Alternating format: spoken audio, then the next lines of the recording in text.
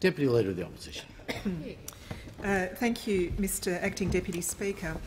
I move that this House notes the decisive victory in India's recent national election of the Bharatiya Janata Party led by Shri Narendra Modi. B. India's achievement in building secular democratic government since independence in 1947. C. The continuing improvements in living standards of the Indian people over recent decades. And D. India's growing role in international affairs.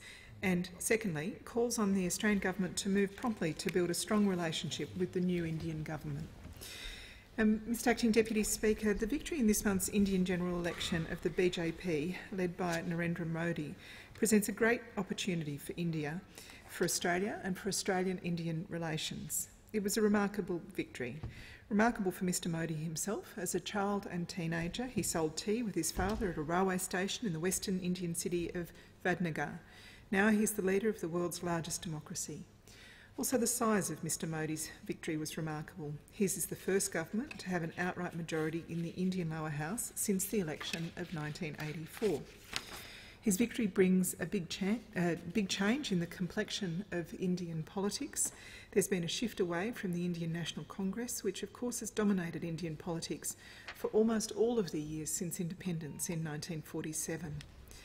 Mr Modi has a great opportunity, but as the leader of a country of 1.3 billion people, he also faces huge and daunting challenges. Growth in the Indian economy improved after the reforms that began in the early 1990s, but in recent years economic growth has slowed. India's GDP per person is a tenth that of the United States and half of that of China.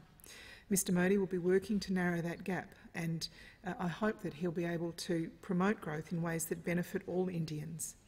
Mr Modi's victory brings opportunities for Australia. India and Australia share values of democracy and the rule of law. We are both pluralistic, multicultural, multi-ethnic societies. Democracy in India comes with a very vibrant and open media culture. We have strong historical links and a common language. Ties between the people of Australia and India have been growing rapidly. There are 450,000 Indian migrants in Australia, our fourth largest migrant community, making a wonderful contribution to Australian life.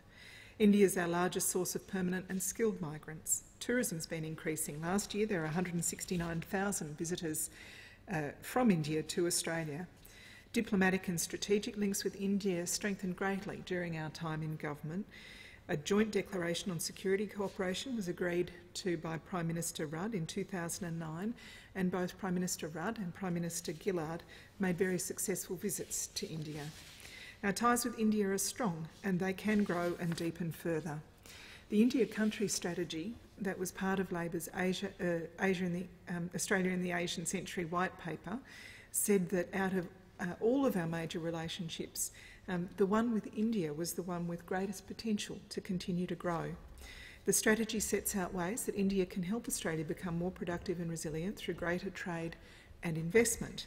It says closer people-to-people links, continuing migration and increasing travel will benefit both countries. India has a long tradition of support for multilateral cooperation, and the White Paper says that we should continue to work together to strengthen such dialogue. I continue to urge the Government to take up the opportunities identified in the White Paper to deepen our relationship with India, to make it a priority to build strong relations with India's new government. It is economically, culturally, socially a country that we have many existing links with, but the potential to deepen and strengthen and broaden those links, in part because of the very significant presence of an Indian diaspora here in Australia, but also because of the firm footing that the previous prime ministerial visits have placed the relationship, is an opportunity that Australia should not miss.